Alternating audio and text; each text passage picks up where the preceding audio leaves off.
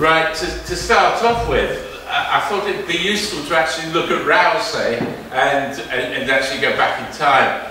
Many of you know the archaeological importance of Rousay, and it was really significant in terms of Neolithic studies, with the work of Gordon Child, who you see on the far side there with the half waistcoat glasses there. His work at Rigno establishing Skara Brae as being a Neolithic site. It was actually published as a Pictish village, but it was the stratigraphy that he had from Rigno which was so significant. And of course, Callender and Grant and their work in the 1930s, looking at so many of the monuments that we have on Rousay. So, really significant.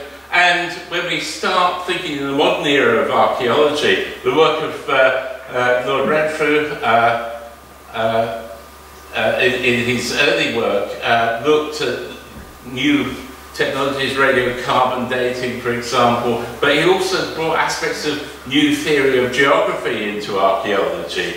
And there you can see one of his early maps that looked at the distribution of Neolithic chamber cairns and land and looking at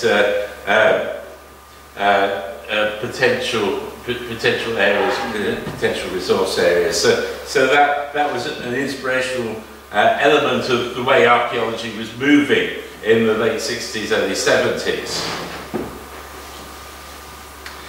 Right, I said I'd show you some archaeology that we normally associate with coastal erosion, and we first started looking at sites on Rousay because Julie Gibson was quite concerned about how many in such a small area of these sites were suffering active erosion. And this is the burnt mound at Yorville, and you can see what is a traditional erosion face with archaeology coming out. And Swandro is sort of a complete contrast to that. Just to give you a location of where Swandro is, you can see the map there, and just if you look at Ironhallow and just follow across from Ironhallow, you'll see Swandro. To the north we've got the sites of North Howe, Mid Howe and South Howe, or Brock, the farmland of Brock. I've been looking a little bit, I thought it'd be interesting just to have a quick look there, and right down the bottom there we've got the burnt mound site at Yorville. If we have a quick look at Yorville, just to give you a flavour of the archaeology there, you can see that cliff face cleaned, and you can see the archaeological stratigraphy of the lower part. And what we have there is a burnt mound complex with what's interesting is going off on the side we've got freshwater lock deposits, and as we look at the bottom there, we've got the archaeology at South Howe next to the Mid Howe cairn. You can see in the distance the settlement of Scale, where Ingrid Maynard and Dan Lee are presently working, and again we're dealing with a cliff exposure. Both of those contrast quite dramatically to the archaeology that we're finding at Swandro, where it's low-lying and the sea is coming in, and every time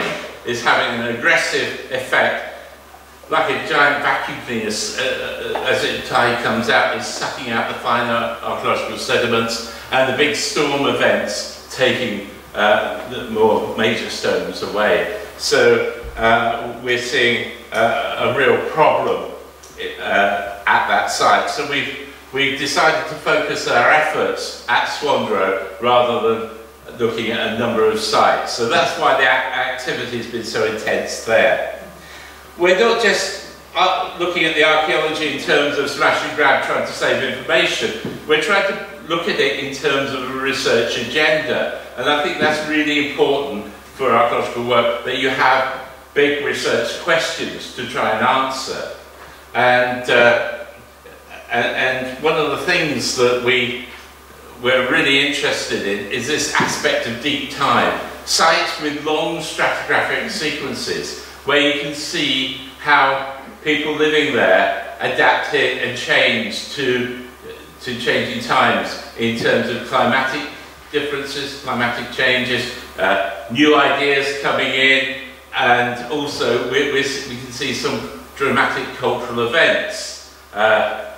For us at Swandro, one of the most dramatic events that we're interested in trying to find the evidence for is the arrival of the very first Scandinavian peoples, the Viking presence on that site. Well, we're also interested in trying to understand the context of the site, not just looking at a site where it is, but going out into the landscape and trying to put it into a landscape setting.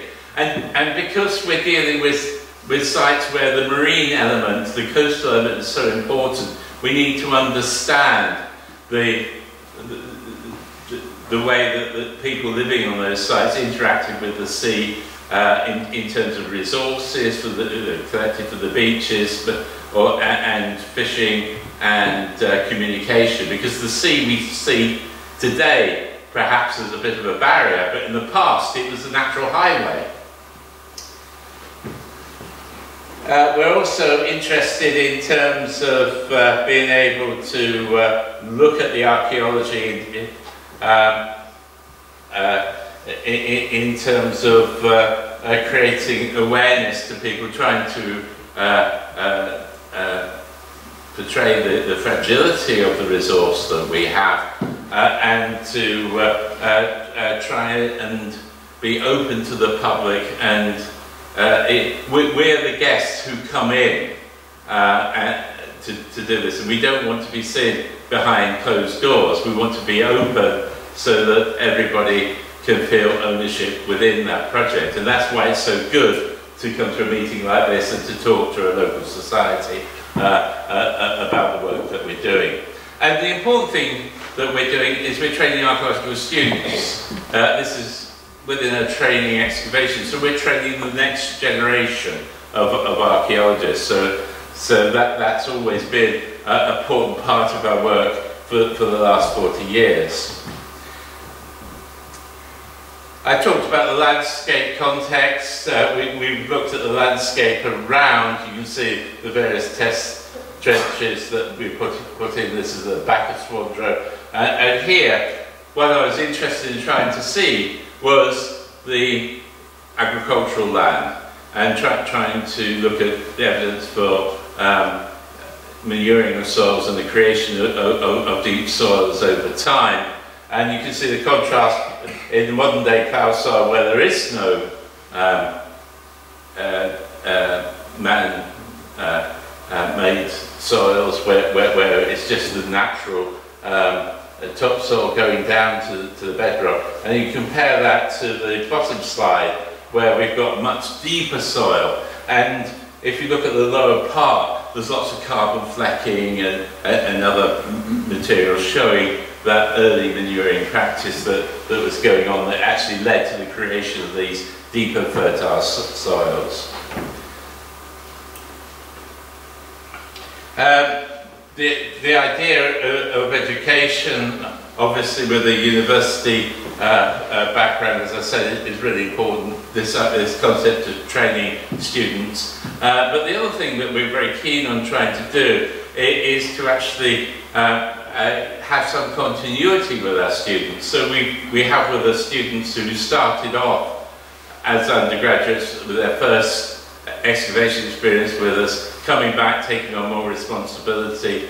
We have students who've worked with us. Bradford's very different from most other universities that normally have a 3-year course. We have a placement year, and we've had students who work on post-excavation for that 3rd year, before their final year, in which they may do dissertations, and then perhaps they go on to do a master's and a PhD. So in effect, we create what we term a pyramid of learning. But that has huge benefits to the project.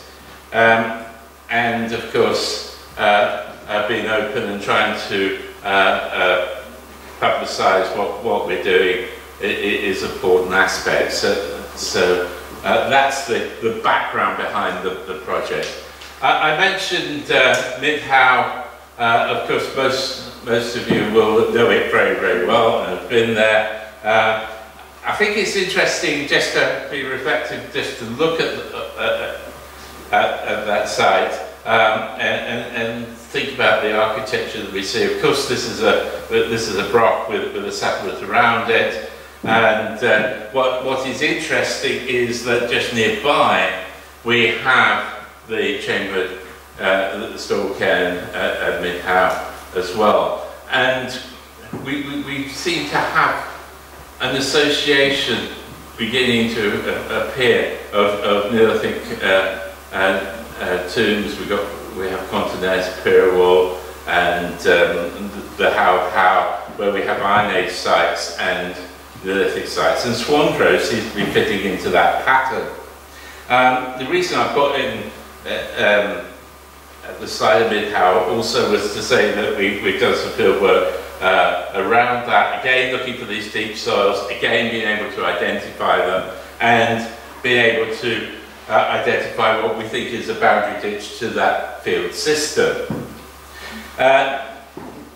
Just a stone's throw away from the Storcairn Midhow is the site of South How, which we looked at, we cleaned up. It's a broch site with Iron structures around it, so one can envisage a broch with a village-like settlement around it, very similar to what we see at Midhow. But what's interesting about this site is that it goes on into the historic period, and what we're seeing just a little bit down the coastline, if you look at the far side of that slide, you can just make out a piece of scaffolding there where people are working, and the slide on the far side there shows you what they're cleaning up. And what we have there is wall upon wall, an intense sequence of occupation that goes from the late Norse through to the 18th century. And then we've got on top of it the ruins of the farmer broch, which was abandoned in the 19th century.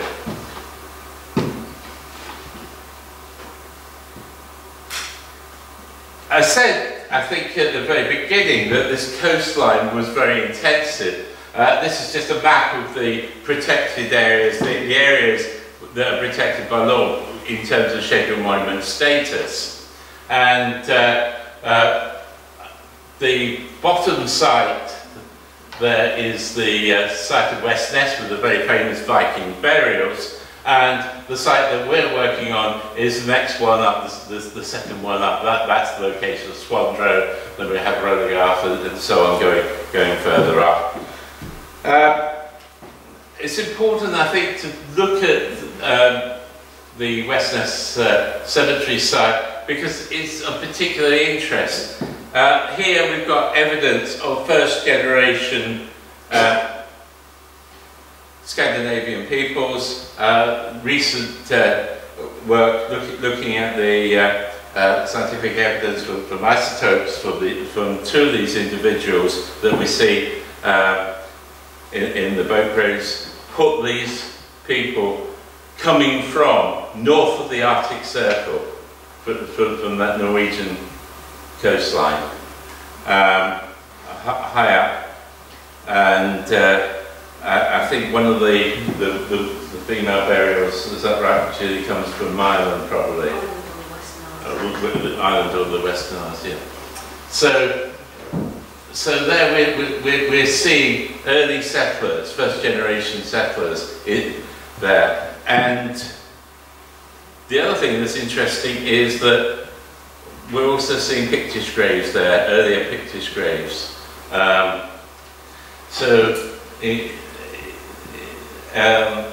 I think really significant when we look at the geographic situation of where the West Ness is to where Swandro is, and Sigurd Callan, who excavated those sites in the early 80s, late 70s, early 80s, also looked at the remains of the Norse Hall.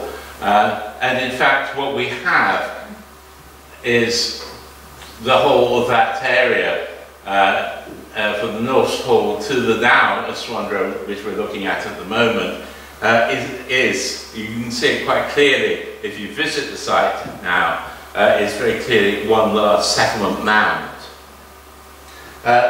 And you can see there's very little published on the Norse buildings that Sigrid Cullen worked. We're still waiting for the publication of that work. This is one of the photographs that does survive, and you can see the now of Swandro, the distance.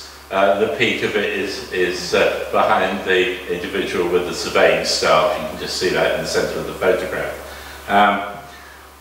Even though quite a large area is stripped, they only excavated the upper parts. They didn't go beneath those Norse layers into the Iron Age elements, but we've been able to get some idea of what's happening there.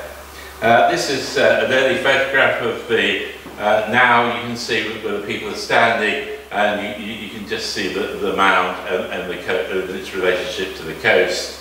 And this is an early geophysical survey of that area, and the intensity of noise that you see on that plot within that circle is characteristic of these deep stratified sites where you have so much burnt material and walls and so on. It's not a clear picture that you would get in southern Britain. It comes across as quite a noisy picture. We have better refinement on that. The Archaeological Institute of the UHI has been working with the German Archaeological Institute, and at Easter did a massive survey. This is a rig with flux gauge radiometers. If any of you have seen Time Team with John Gator walking up and down with an instrument, sometimes it was a pair of instruments. This is a series of flux gates mounted on a boom being towed with a GPS in the centre of it. So one's getting very accurate readings over a large area. So you can see the coverage is from West Farm, beyond Mid Howe, and over what is North Howe. So massive coverage. Very luckily, they did us a favour by going in with a more sensitive instrument to the area that we're interested in, and we can see a close-up. You can see what I mean about the sort of very noisy picture that one gets with these intensive peaks and positives and negatives that represent a settlement complex. But what it does show quite clearly is that we're dealing with a settlement mound, and we've lost probably 2/3 of it, I would have thought.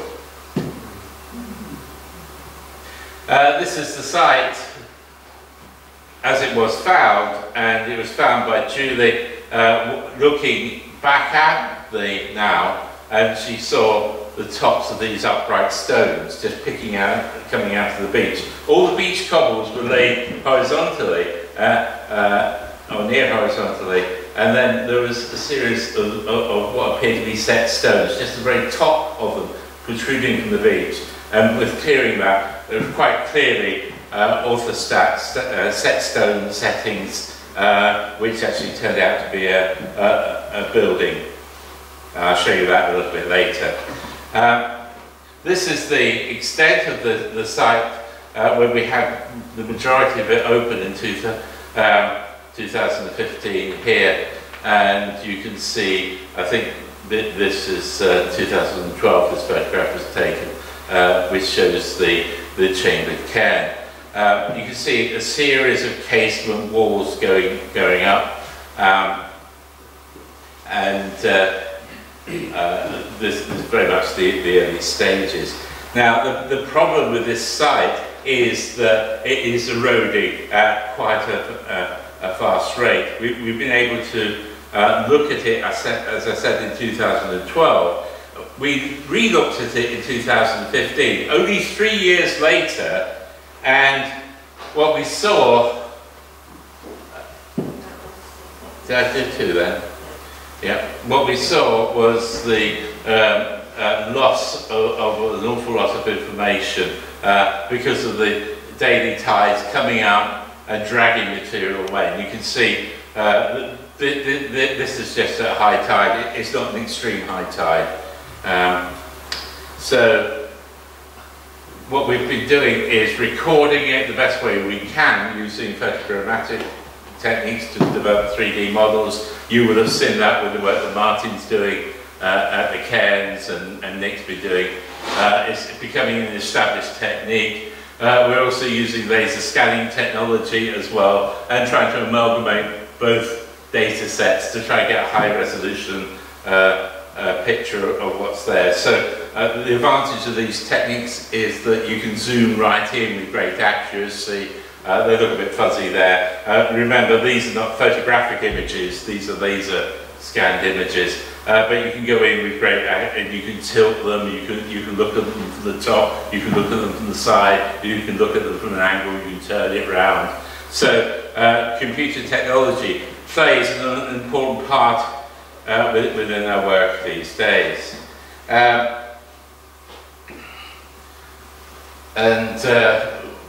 We have lost, I think, much of this earlier material. This was opened in 2015 and 2016, and we've got an early wall. This is underneath the Iron Age sequences that's butting the casement wall, but we've got some very good dating evidence from underneath that we're hoping to get radiocarbon dated.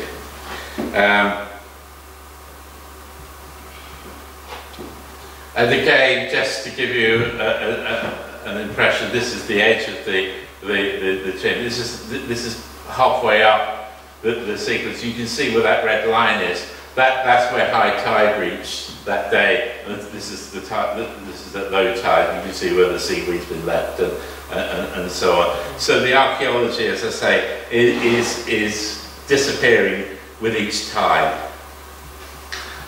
This is the scan data that we have from 2015, and we've lost a huge amount of information.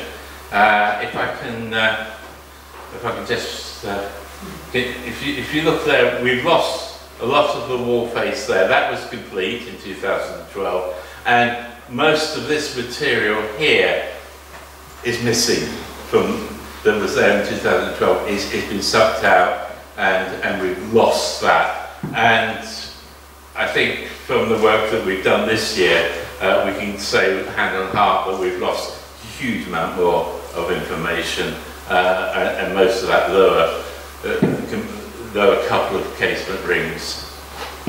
So we're in a quandary in terms of fighting against time. And we've just had Schedule Monument consent, because this is a protected monument, that we can actually excavate on the landward side to try and save as much of the archaeology as possible. And that only came through on the first Monday we started work, late in the afternoon, so we had to wait before we could start opening until we had that final consent come through. It had to be signed off by the Minister of State, but unfortunately that Monday coincided with the reshuffle that was. But luckily we managed to get that. This is higher up, and we can see the passageway coming through. Now what's interesting about that is our deposits overlying that rubble, and you can see in that side there, you can see the brown. You won't be able to make out the individual bones there, but what we had was several sheep and a couple of cats as well, and the sheep had very large blade marks, butchery marks, So clearly not Neolithic, clearly much later. A characteristic that we've seen before with Viking Age butchery techniques. And the cats also had little nicks in the bones, suggesting perhaps that they may have been possibly skinned.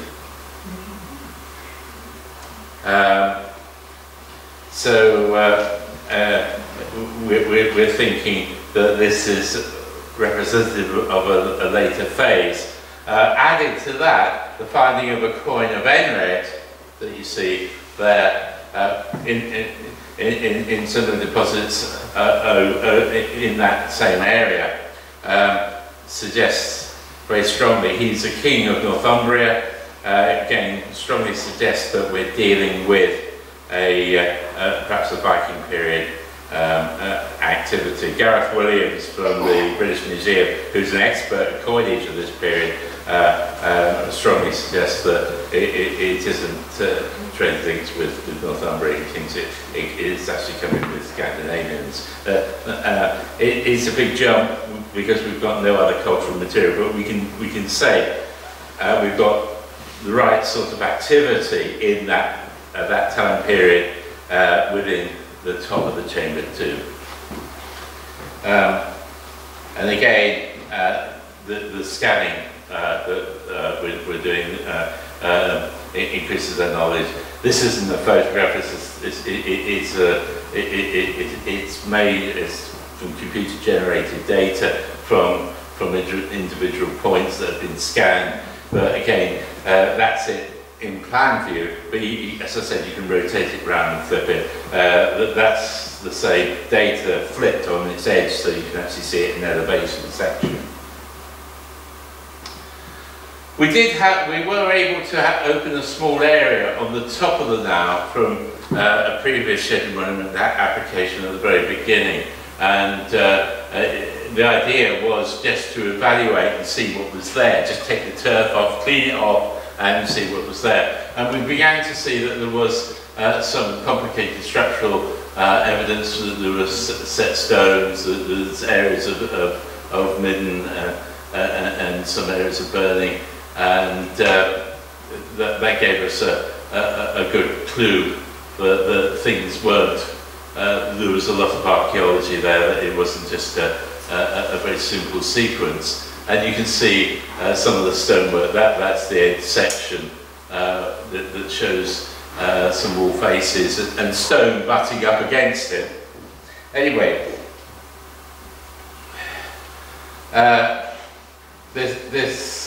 that gives you a little bit of background to the chamber cairn itself that we've been looking at. What I want to do now is just go through the Iron Age sequence that we've looked at very, very quickly.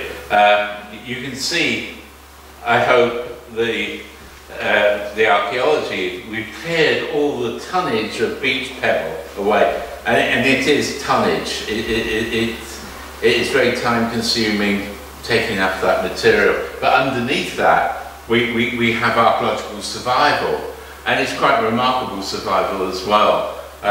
We've lost a lot of the lower elements because of the sea has taken it away, and as you go from the very bottom, you come up in a series of terraces, which are quite literally, you're stepping up in time. At the bottom of the sequence, we have a building which we'll have a look at, which dates to the 1st century BC, 1st century AD. We know we've got material underneath that, very difficult to understand because it's been so badly truncated by the sea, but we've been able to sample some of it. We haven't got a date for that yet. And then as you go up, we're getting later Iron Age buildings and better archaeological survival. And right at the top of the sequence, we found really good survival with pictish buildings right at the top. So, as I said, we're dealing with a settlement mound, and I thought I'd just show you what a settlement mound looks like from the work that we did in Shetland. This was 12 years work working in southern Shetland at a site called Scaithness. And there you can see with the site. This is This is a multi-period site. It goes from the Neolithic all the way through to the 1960s. And at its very heart is this broch with an Iron Age village. But you can see, if you look at the far side, the depth of stratigraphy. Right at the top, we've got a wall that dates to the 18th century. That building went out of use, we know, in the 19th century. And from there down, we've just got an immense archaeological sequence of building constructions, buildings being modified, buildings being pulled down, rubbish being poured in, and this gradual build-up year after year, generation after generation. So what we're in fact looking at Swandro is something very similar to this, but without the same architecture, but that same sort of sequence. You can see here that where the red is and the black and white scale. If you look just below that black and white scale, you may be able to see the truncation of the archaeology there by the sea. It's almost sliced it away in a natural section going all the way along. But if you try to interpret and understand the stones and what they mean, we can begin to make out a case of what actually is there. It is the top part of the curvature of a roundhouse. And what we have on the far side there, if you look, we've got one enormous flagstone with two little niches cut in the stone. So that is the flooring of one of the cells, and those little black semicircles have been pecked out, the stone's been chipped away, and it's a support for a wooden post. And what we seem to have, I think, is a storage area, a sort of mezzanine level that would have gone around the circumference. So in the centre it would have been open to the roof, but around the edge there would have been a higher storage area. And in Shetland we've got good proof of that, because we actually have large buildings similar to this that survive to 2 metres in height, with a escarpment ledge constructed, the same sort of ledge you would find in a broch, actually within the roundhouse. The lower slide there, if you look to the side, top centre, you can make out that shape, which you should be able to see transposed into the close-up there. What we're dealing with there is an oven around the edge of the building. It's quite fragmentary there, but we found a complete one, almost identical to it, and because we dismantled it, we knew exactly what this was. The complete example was at that site at Scatness. So we're beginning to get a very good understanding of what's happening, and if we look out and pull out a wee bit, you can see we've got lots of other things happening around it. We've got a well on one side, and stalling of various buildings occurring further up the sequence there. I just want to concentrate on two other buildings just very briefly. One is this structure here, this roundhouse. It's quite an interesting building. It's multi-phased. We certainly have a Pictish level within it. We excavated that and came down to this flag level within the building. You can see the flags going around. When we took off the flags, we came across a deposit that was above this that had that coin in. And that's a 4th century numerous. It was minted in Trier. It's from on the you can see the emperor standing, holding objects in his hand. He's actually standing within a galley, and it's a coin of Constance. and it was minted between 348 and 350 AD. So we've got a very good date for that coin, and it probably wasn't in circulation for that long because it was a very short mintage, and the big problem is because this could have been kept as a curio and passed down for generations and generations. It's not as good as a piece of dating evidence as one might like, but it's still an extremely useful artifact to be able to recover and see. The other building, just the bottom shot, just to mention the stone tank, and we've got earlier phases of that building occurring.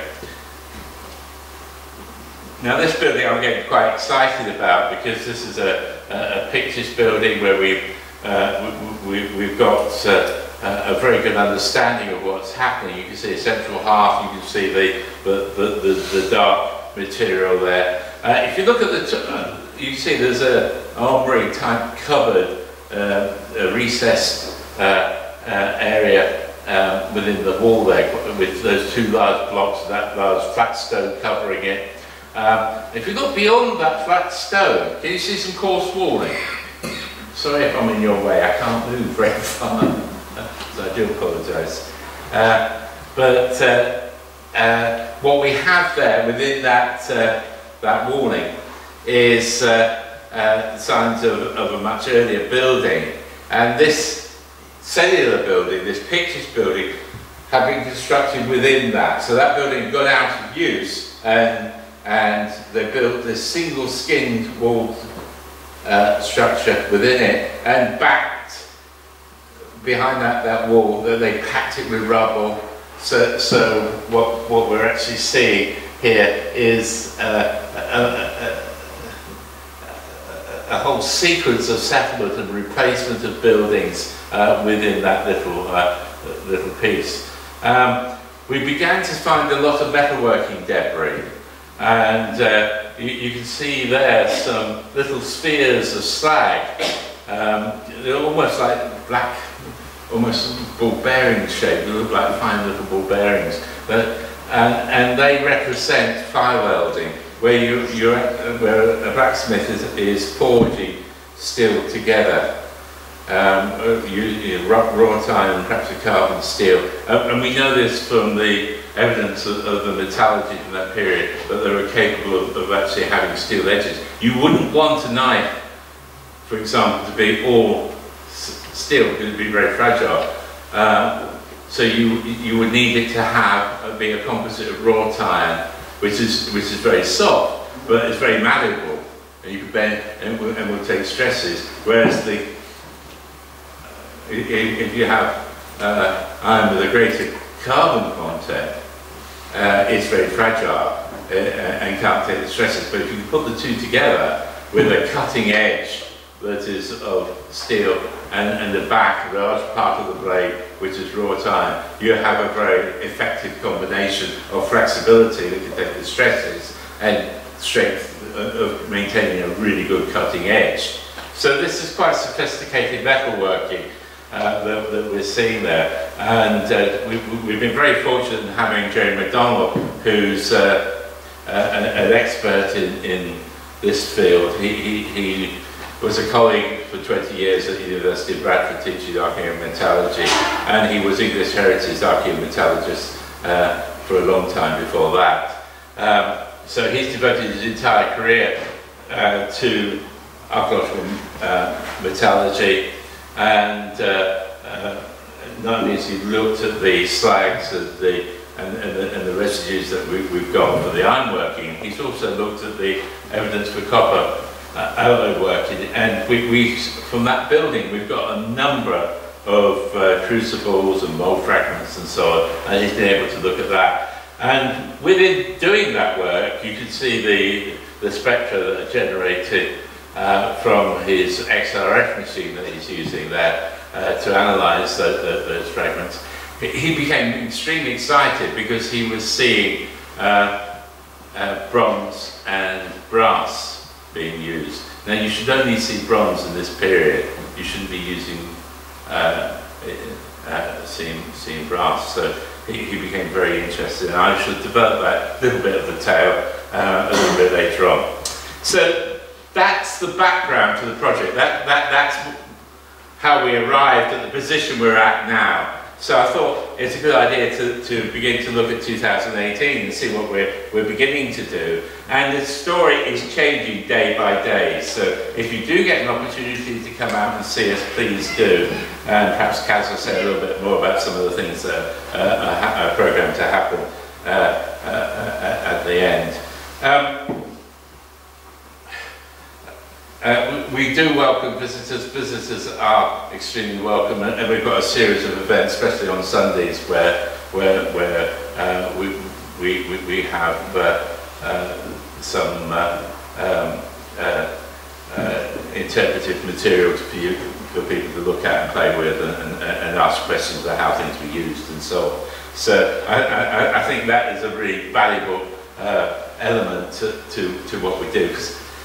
Looking at archaeology just gives you one dimension, and there's only so much of stonework and people working away that one can take. But if you can be interactive with material, which you can't normally be in using genuine archaeological material, but if you can actually have material that's replicated and be able to look at past technology and actually handle things, I think that adds another dimension. So we brought that in for the visitor experience on Sundays.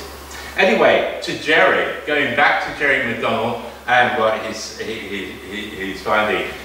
He got so excited with those results that he's come back again with us this year. And he's been actually taking samples and using his XRF on the floor. And not only have we got those mold fragments, he's actually been able to look and analyse the floor surface around the hearth, and he's got really strong traces of copper alloy working around the hearth. And I'll say a little bit more about that a little bit later on. What he's doing with that machine is that he's using the XRF, which is the machine that you see there. It's a technique called X-ray. You fire a beam of X-rays and you're looking at the scatter coming back. So it's X-ray fluorescence, so you can use it on objects. It's non-destructive, so it is of huge value as an archaeological tool, but one's able to get accurate results out on composition by looking at it in a qualitative or quantitative form, as you see there. And what he's particularly interested in, here's one of the spectra, and you've got a lot of background because we've got the clay particles and so on of the soil, which we're not really interested in, but what we are interested in is the evidence of metalworking that we see from the copper, the Cu, and from the zinc and lead and tin profiles. And if we look at some of the spectra that he's been able to generate, we're getting very clear signatures of those. So he's extremely excited. You may hear him on Radio Orkney. I'm not sure they came out to talk to us today. If he's not on, I think he's going to go out over the winter, so you may hear him at some point over the winter. So he's been working very hard, looking at both the taking samples and carrying out magnetic susceptibility work. The magnetic susceptibility, what he's interested there, is trying to look at where smithing took place, and it's the distribution of hammer scale. When a smith hits the red hot metal, you get those sparks coming off, and those are tiny fragments of slag and metal which you can identify. he got really excited as well by some of the finds that we're getting, more crucibles and so on. But this one in particular I think is quite interesting. This is part of a tree, and you can see it's got a very glassy black edge to it, where it's been vitrified by the high heat. But at the top you can see a very smooth rounded area. This is where the nozzle, the bellows, would be put. So it would be packed with clay, and the heat generated is fired into this vitreous lump. So what one would have is this clay protecting the leather of the bellows, and somebody pumping away, bringing out the heat of the hearth to allow this metalworking. And what's really exciting, I think, is that he's been able to look at the plan of that, using these scientific techniques, actually work out how people worked within that building. We've been able to populate it with activity, which is a very rare thing in archaeology, to be able to do that with any confidence. But because of the distribution of where things are that he's found, if we look at this photograph, we can actually see you would go down into this building. I've been standing in one spot, so I may fall over, but don't worry. I'm sure people will pick me up again. So we've got a set of steps going down into this building. You turn the corridor, come through. Can you see we've got a threshold stone there? There's a stone there with a hole in it. It's a pivot for the door, so the door would open out. And then we've got a bar hole coming through here, so you could actually fasten the door from the inside. We know that this is not the original height of the hearthstone. It's actually a broken edge, because we had the top part, it sheared off and broken over. But the original hearthstone would have been up somewhere like that. So if you imagine a stone there, protecting the hearth from any drafts coming through. So this is the business end of the hearth. And this is the area where he's getting all this intense material for copper working and smithing as well. And we've got these two stones. And if you look very carefully at those stones, you won't see it on this slide, but if you were there and to peer down at those stones, you would see they're very heavily packed. So they've been quite carefully placed there and used as angles. It's very clear. And we've got that scatter of material around them. So, in terms of how this building was used, we can imagine that the smith is actually working here, taking crucibles and so on from the heat of the fire, and he's using these two stones in the process. Possibly having this as a storage area, is reaching for items. We can say with some confidence, we think they're looking at the space, the bellows, and this area here, we found fragments of the trio as well. That this is the area which the poor so helping here will be pumping away, trying to get the temperature up so he could actually be doing this metal working.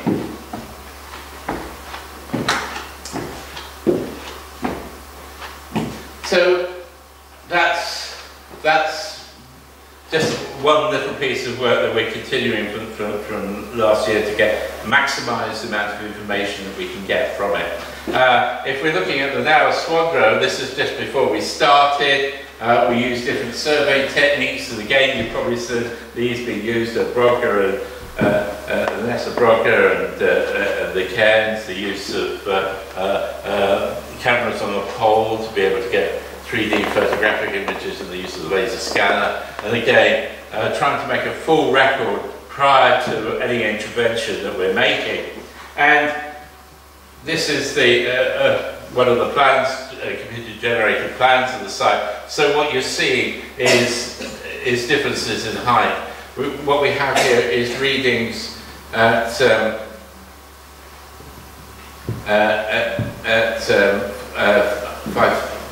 centimetre intervals going up. So we've got a contour that's been put in a computer package that clearly shows the high points as deep red. But what it does show quite nicely, if you follow the orange round, that's the extent of the settlement mound.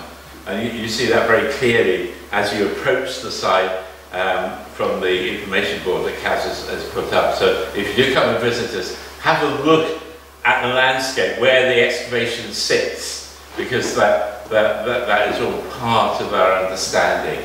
And you can see the excavation area put in there, so that's where we're working. And we're straight away down to archaeology, but we're taking off the turf. And this is a view, an aerial view looking through into the area that we've opened up, and you can see quite an extensive area, and it's beginning at this stage to make some sense. One or two interesting finds that we've had from the very beginning of our work there. We've got this double-sided cone. Can you see we've got teeth on either side, and we have an iron rivet. We think again this is probably belonging to the Scandinavian rather than Pictish period, with the use of iron within that. But it's just a small plate. These cones would have been made in a number of antler plates with a bar fastening them together. And this looks like to be the end plate of the cone. And we're getting some exciting archaeology. We can see we've got a wall coming through. We've got a huge complex of stonework appearing there, and we're gradually going down and defining what we have there. A number of structures coming out, or structural elements, and again, it's multi-period. We're seeing modifications, blockings, new walls being added, and I'll show you just at the end of this sequence a slide that illustrates that. But it just gives you a general idea. This was at the beginning of the week. Things have moved on quite considerably since then.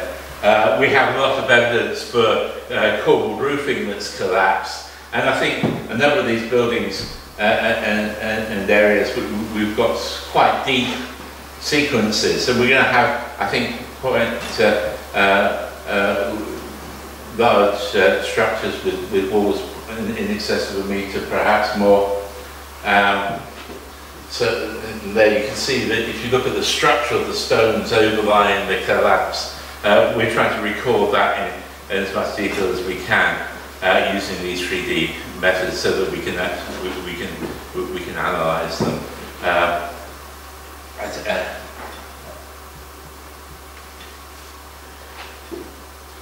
And again, you can see beginnings of wall lines, literally in places just underneath the turf.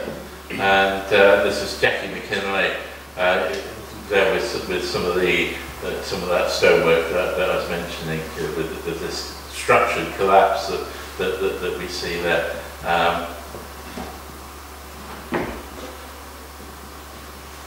And this gives you some idea. This is the passageway, and what we have there, where there's those steps in the black and white,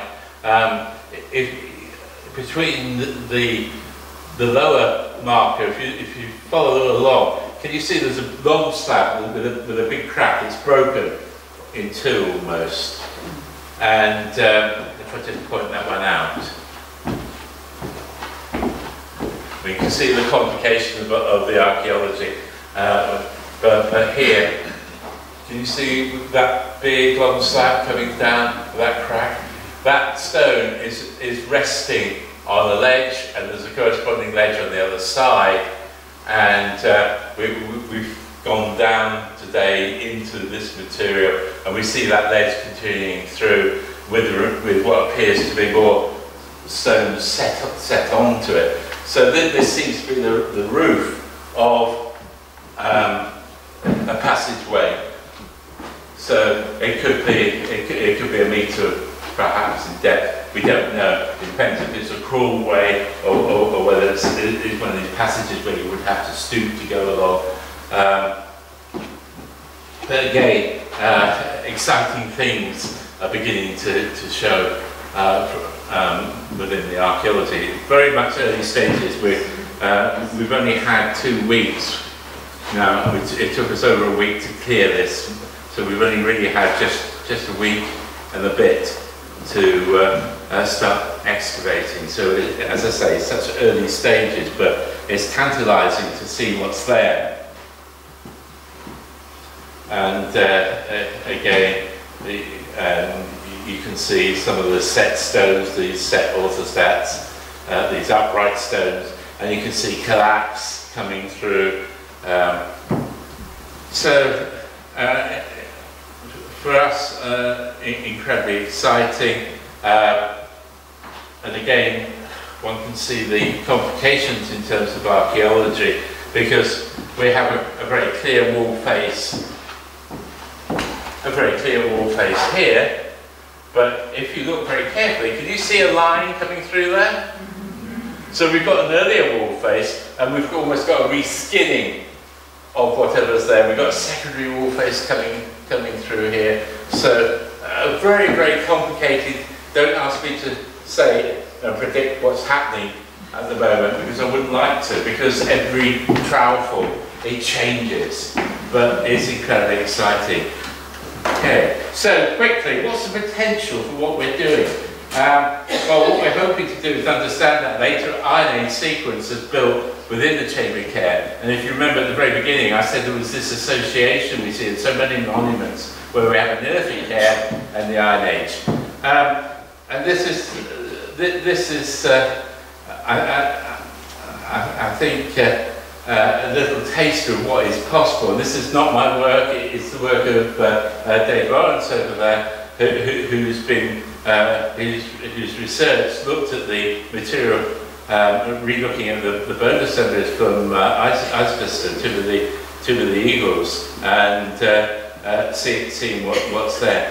A huge amount of potential, I think, from the work that Dave's been doing. And what we're hoping is that Dave will be able to bring some of these techniques to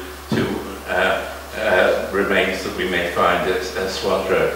I mean, one of the key things that he was able to see was that we would see genetic disorders, diseases that were probably hereditary coming down.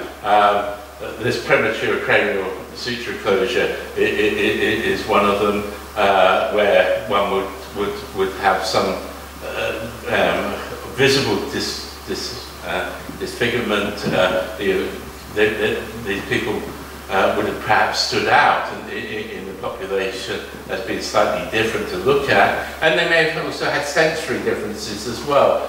So perhaps, I mean, there are a number of these individuals that they found in the assemblies at Icebester, but also we have examples from Rousay, from some of the other tombs, the now Rogar and the now Yaso, for example. So being able to look at disease in the Neolithic and be able to understand the people, I think, is of great importance. And it is, pardon the pun, is sort of putting the flesh on the bones in terms of trying to understand more about the Neolithic person than one can do from just structural remains alone. And the other thing that Dave was interested in looking at was the amount of trauma that was there. So he's seen past injuries, healed injuries in the bone assemblage, but he's also seen perimortem injuries probably occurring at the time of death. And lastly, bringing in the archaeological science to it, looking at isotopic data, and this is a new area of archaeological science that's moving forward at a great rate, trying to understand diet in the past, and by using the teeth, it's almost a capsule. It encapsulates a person's life, so you can actually see changes. You can see when breastfeeding finishes, you can get clues of the diet, and how that may change over a person's lifetime to some extent, and be able to see whether any differences. And Dave was seeing that there seemed to be some differences between male and female diet, and that draws in a whole new set of questions. So, just to summarise then, what we're seeing is a huge potential if we're lucky enough to have good survival of human material in that tomb. So a huge area of research there. The Iron Age activity on that site goes with the rest of the evaluation work that we've done, and it's just as exciting in some ways because it is, again, telling us another dimension about the past. And what's interesting is we've got that long time continuum going from the 1st century BC, at least, probably much earlier, all the way through to the Norse period, and being able to look at the changes in farming and fishing strategies and so on in that period. So thank you, but I think I've probably bored you enough. But do come and visit us, and perhaps Cass can say something about some of the events that we're having.